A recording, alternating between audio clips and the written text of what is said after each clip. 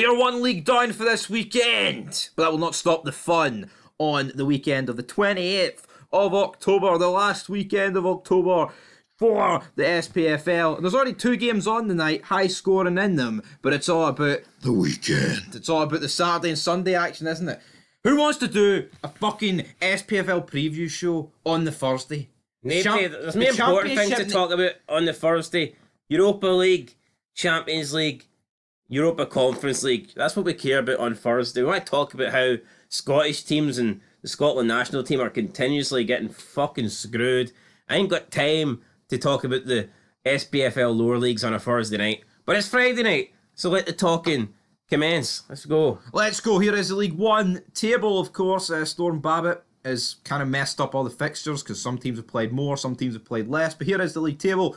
Falkirk 26, Hamilton 24. We've been saying for a while it is a 2-horse race. But tell you what, if Montrose win their game in hand, can they get in there? No, they're just not good enough. Of course not. It's Falkirk Hamilton all day, every day. All day, every day. Montrose then, you got a 3-point gap in the Queen of the South, and then you've got Alloa on 11, Cove Rangers on 10, and Athletic on 8. And Edinburgh City, who are building a wee bit of momentum, you could say.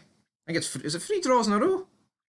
The last draw was against Hamilton. I tell you what, that was a coup and sinker because I had Hamilton and it fucking sucked. Yeah, I was not expecting that. Hamilton now dropped 2 points off the pace that has been set by Falkirk. Edinburgh City, though, I mean, they're going to have to pick up a win sooner or later.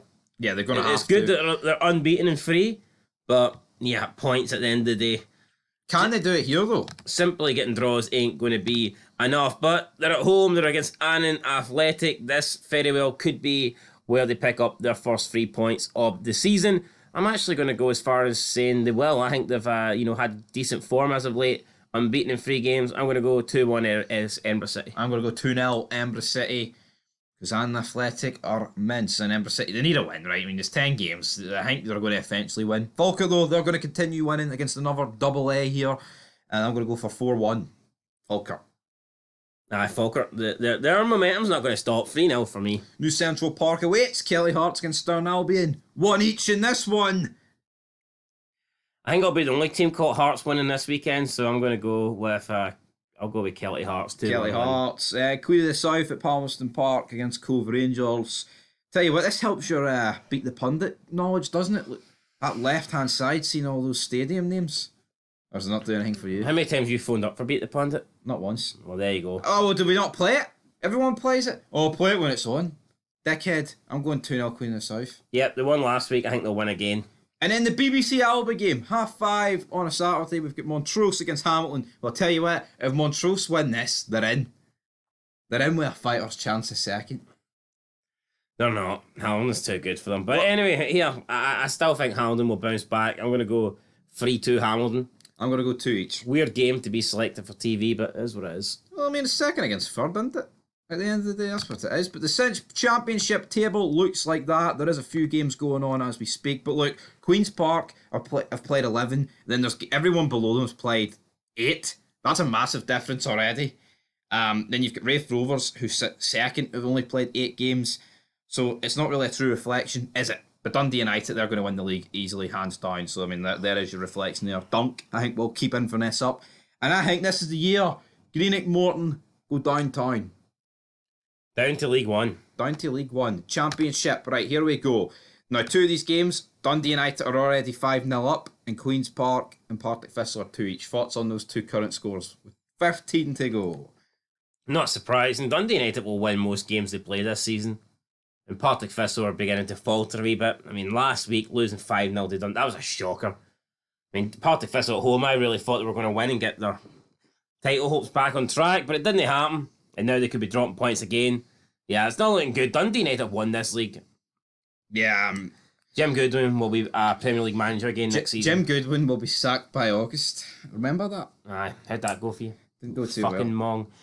Anyway, let's get into the Saturday games. Ayr United versus Greenock Morton. I just don't really see Greenock Morton's fortunes turning around. They have not won a game since the opening match this season, and I expect them to lose again. I'm going to go with Ayr United 2, Greenock Morton 1. Going to go 1-0 Ayr United. Morton are shite. Shout out to Chris's Morton TV, but you know what? This vlogs next year will be from League One. That is a prediction. Not a spoiler. Enjoy it. Inverness, Caledonian Thistle, Felsie's Airdrieonians, Cali have performed better since Duncan Ferguson took over. They're getting results, and Airdrieonians have performed pretty well all season. So therefore, it's going to be an interesting tie. I'm going to go Inverness to get a draw here. I'm going to go 1-1. I'm going to go 2-8. There's always goals in Airdrie's games. Callum Gallagher will get a few wee goals here. Guy's been unstoppable this season. He has. And then we go to Starks Park for the last championship game. The Fife Derby. Raith Rovers playing probably an underperforming Dunfermline. I think that people expected Dunfermline to come straight up, especially considering how good they were last year, and possibly be challenging for the top spots in the championship. At the moment, they're not doing that, although it is very early. I mean, they're still in a decent shout of the playoff positions, but I just think we expected Dunfermline to be a bit better at this stage of the season than they currently are. Yeah, and they're not, and I'd like to see Dunfermline back in the Premiership. So, but that's irrelevant because I'm going to go with 2-1 Raith. So there you go, Raith Rovers to win one. I'm also going 2-1 to win Raith. I think Raith will just get the better of Dunfermline. Raith will, and then the league that really matters, guys. It is the Scottish Premiership. I'm sick of looking at fucking Celtic top 8, though. I will admit that.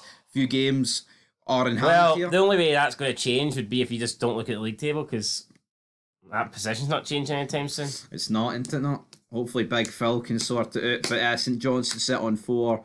Dundee and Ross County played at the worst 0-0 you'll ever see on Tuesday night, I believe. And then St Mirren sit 4 clear of Hearts and Kelly, and 5 clear of Motherwell. They've got a game in hand, of course.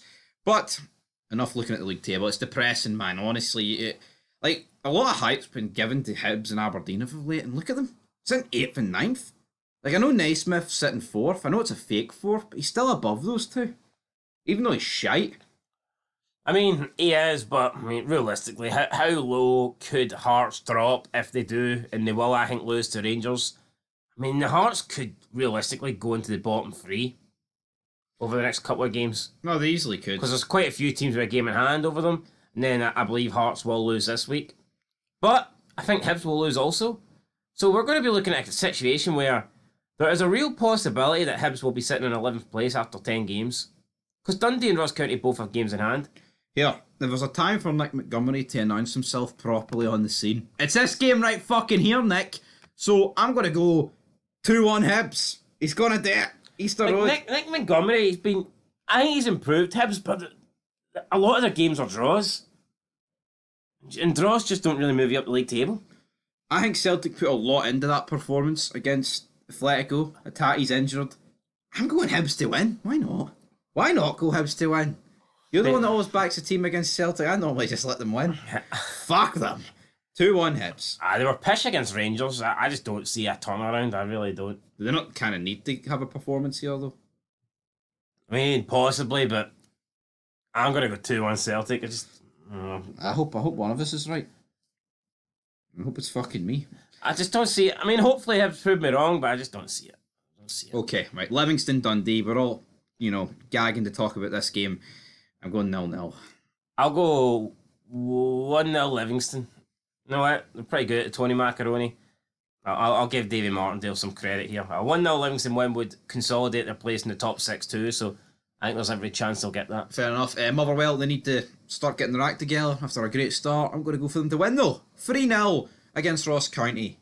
Boom. Good start, quickly fading, and that's what happens when you have 4 difficult games in a row. You end up losing them all, and then you find yourself in a real world of trouble. And Motherwell, they were the early pace setters for the top few spots alongside St Mirren, but St Mirren have continued to keep up results, and Motherwell have not. So, will be interesting. I'm going to go with Motherwell to finally get a win on the board, but yeah, it's been a while since they won, so they're probably forgetting what that big W feels like. I think they'll feel it, though, at Fir Park this weekend. I'm going to go Motherwell. I'll go Motherwell 3, Ross County 1. Yep, right, St Mirren, St Johnstone, for them to get back up, St Johnstone, they're getting pumped here. I'm going 3-0 St Mirren. I think, you look at the 4 home teams, that could be the bet. I think you've got some fascination with Hibs winning, I just don't see it. I think... Right, well, the 3 below them. I think St Mirren, if they don't win this, their season could slowly start to fade away. Yeah. I think it's important that they bounce back. They've got the worst team by far in the league at home. This should be a way for them to put that Rangers disappointment behind them and win this and get back to winning ways. I think that's what they need to do. They're not even thinking about the top 2 spots. St Mirren will be thinking, can they get 3rd place? And you do expect, I think you just expect them the longer the season goes to fall away. So they need to be getting points while it matters. They need to be getting points while they can. And I mean, if you can't get 3 points at home against St Johnstone, then you're in trouble. So we'll find out what that first defeat against Rangers has done for the confidence of St Mirren. Will they bounce back for it? Or, will they be struggling to get back to winning ways? We'll find out, and then we move on to Sunday. We've got the first game not to involve one of the old firm on Sky this season. Kelly against Aberdeen. The Derek McKinn's derby. Yep, it is the 29th of October. Is that a bit of a disgrace that this is the first game to be on TV that doesn't feature those two? Not only is that a disgrace, but look at the fixtures for the old firm this weekend.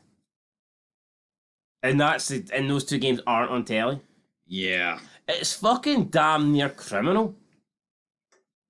The No. Scottish deal with Sky is fucking pants. Let's not kid ourselves. No, right? but both of those games should be on. I'm not saying take the Kilmarnock Aberdeen game away, but Rangers Hearts and Hibs Celtic should. If we had a TV deal, right, a good one, Hibs Celtic would be 12:30 on TV. Then on Sunday, you'd have Kelly against Aberdeen at 12 and Rangers against Hearts at 4, all on TV. But what we Why can't they do them at 3? They can do it at 3, but normally on a Sunday, if you're on TV, it's a 4 o'clock or 4:30 sort of gimmick. But you hear 3 or 4, I don't care. But that's it has been. I think the first weekend of the season we had Celtic played against Ross County and Rangers against Kelly. Even the Edinburgh Derby. That was Derby. like the first 2 games back to back I've ever seen. Even the Edinburgh Derby wasn't on telly. What we need BT to get right, or TNT to get some rights as well, and then it can. They can share the games. Well, no, fuck share the games. Fucking add more. There's no point sharing the 10 games. That's what I mean. Aye, yeah, that's what we need though. I liked it because you got the best of both worlds. But let's pretend this fucking Sky TV deal's good, man. Honestly, it's fucking pish. But anyway, Aberdeen are going to lose here. I'm going to go with Kilmarnock to win. I'm going to go 2-1 Kelly. I mean, they started the season well and then they slipped off and didn't pick up any wins for about 7 games. But then 1 win takes them straight back into top 6 and all of a sudden they're looking good. Yeah. It is so close at the moment though in the Scottish Premiership, to be honest. You're talking literally 2 wins could take you from, 11th place to 3rd. We didn't really talk about it as much yesterday, but see Aberdeen. See that triple substitution he did? He needs fucking Tilt the shot. game. Yeah. No, but that's exhibit A of this guy is just not a manager. He's not. And look, I think Aberdeen's got a pretty good team. Because see managers, right? They can bring on substitutions and it fucking changes the game. But in the game management. 2-0 up, and they lose 3-2. So yeah, fuck Barry Robson. I'm going 1-0 Kelly. I bet you Aberdeen wish Derek McKinn's was back. Bet you they do. Are you going 1-0 Kelly? No, I'm going 2-1 Kelly. 2-1 Kelly. And in the last game of the weekend, Stevie Naismith here. He had a fun wee day out on Thursday at Portobello. What's he going to do in Glasgow on Sunday? Probably lie down to his fucking A-team, wouldn't he? Is he? Is he going to do that? He's a shite bastard. Whether he lies down or he tries his hardest, Rangers are going to win anyway. I don't even get excited for these games anymore. Used to love the games where Hearts would play Celtic and Rangers. Used to get up for them thinking, right, come on, big scalp, let's do it. But see now, you go into these games just not, maybe not as much Rangers, but still definitely Rangers to an extent. But you go into these games just not having any expectations, not believing you can win. Hearts have now lost 10 games straight against Celtic. That's pish. That's fucking pish. That would be shite for a Livingston or St Johnstone or Ross County. That'd be shite for them to lose 10 games straight against Celtic. No, it would be. Shouldn't be acceptable for Hearts. Oh, but the money. Fuck the golf, man. I'd consider losing the 4 games. You play them in a season, and I'd consider losing them embarrassing. Yeah. But I think you should be at least getting 1 win. Well, I'll tell you what, right, Rangers... I think Hearts should be getting at least 1 win against Rangers and 1 win against Celtic. Oh, yeah. Especially if you're playing them in the Cup or whatever, you're getting an extra game. No, it should be. I don't think it's beyond the realm of possibility that Hearts should be the club that they are, getting a win against Rangers a season and a win against Celtic a season. But the fact that they beat Celtic in fucking well over 10 games. I mean, it's a mess. Have they not beat Celtic since the opening game? Ange's first game? I'm thinking that was the last time. That's fucking embarrassing, that is, man. Anyway, predictions. I'm going to go for 3-1 Rangers. I think Shankland will get a goal for Hearts, but I think Rangers will win. But let's not kid ourselves. I believe it was Big John Suter that got the winner that night. It was fucking brilliant. Take me fucking back. The banter years were in full effect over at fucking Celtic. Fucking banter year. Stevie Gerrard. Michael Beale was still there. I know. Michael Beale was still in charge. How does that make you feel? Depressed. Right, doesn't exist though, so... Don't take you back then. Don't take me back. I'm going 3-0 Rangers. Fair enough. Will Naismith be sacked after this game? No, he'll not be sacked. How long's he lasting? Come on. Well, I don't know. They got rid of Nielsen because they said, we think we're in danger, not finishing top 3. What do they think Stephen Naismith's in danger of then? How can you get rid of a guy, though, for in danger of not getting top 3, and then the guy that replaced him says the top 3's not that important? What's he going to say? He's hardly going to come out and say third place is vital when he knows he can't get it. I mean, when you think about it. It's just contradicting. No, I know. It makes no sense. I'm going 3-0 Rangers. You know what, right? It's like a good line of fixtures, but this weekend just feels a bit flat, doesn't it? Probably because the league's fucking over, isn't it? Aye, yeah. Celtic have won it. St Johnstone's going down. I mean, Rangers are going to get that second place by default. Then you've got a couple of teams battling for that second relegation spot, but nobody cares. And then, I mean, that's it. I think the most interesting thing this season is can St Mirren hold on to third? That's probably the most interesting thing going on in the league. Is that it? Is that your whack? Well, that's us done with us, guys. We're back with the review show Sunday night. Looking forward to it. Hopefully, Hibs... When was the last time Hibs beat Celtic? I think that's... Oh, no, wait. Hibs beat Celtic not that long ago. Did they? Oh, no, wait. Maybe that was under Lennon. Not that long ago, but it was under Lennon. No, did Hibs not beat... For whatever club, it doesn't fuck that, so ages ago. No, what was that game? Did Hibs not beat Celtic that game where they played Barkas and then, remember, they had to change the goalkeeper? Then Bain came on? Why, they won like 4-1? 5-3 or something? No, they won like 4-1, did they not? No, I think it was 5-3 or 4-2. Celtic were winning. Was that as a cup or...? End of last season. So it was end of last time. Can we count that? I was at the Hearts game and... Can we count that though? I'm gonna have to, like... I know, but it was a fucking Celtic that already won the title. And then they changed the goalkeeper, didn't they? Did Bain in nets or something? Nah, I think so. Something pish like that. But anyway, right, come on, Celtic. Fucking drop some points. Make this I mean, the only team that dropped points against is fucking St Johnstone. I know, the shitest team in the league. Is that even possible? Shitest bastards in the league. Anyway, guys, till next time. Peace.